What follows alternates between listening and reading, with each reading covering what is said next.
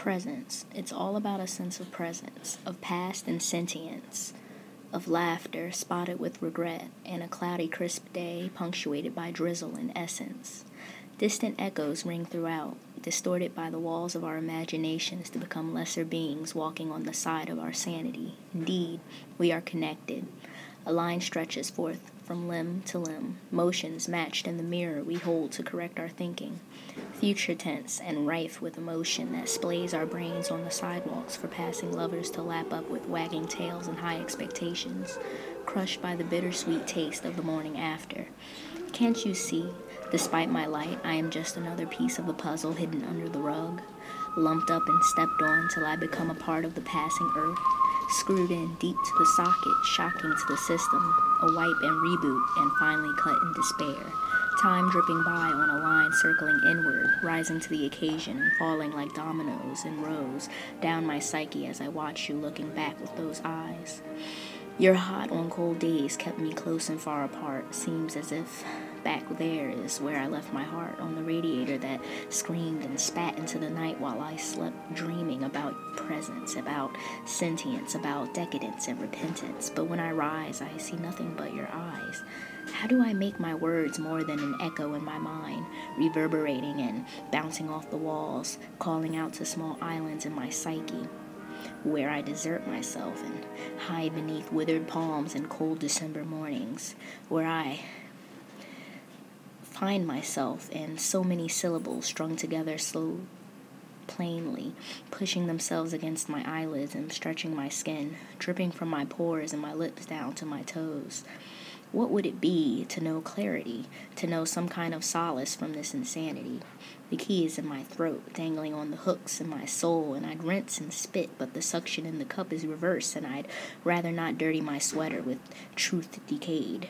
I'd pull out bones and slither into your dreams, but the holes are too thin, and my nights magnified.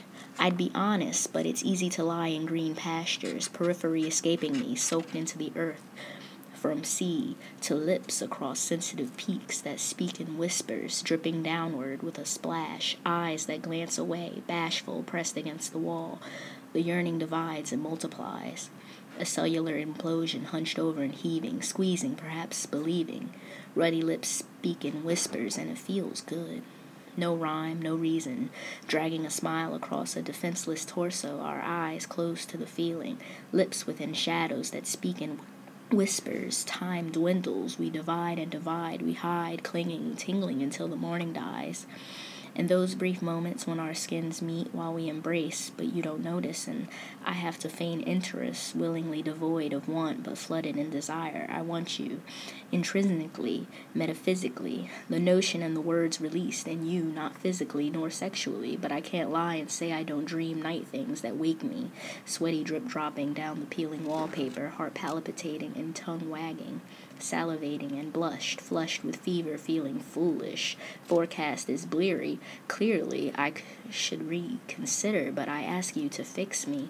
I broke into pieces, dividing and diving, when you didn't return the sentiment. Your cold words reverberating through my skin, and within I shiver. And you figure you're smart, reaching for what doesn't please you and deceives you into believing you need to be something you aren't.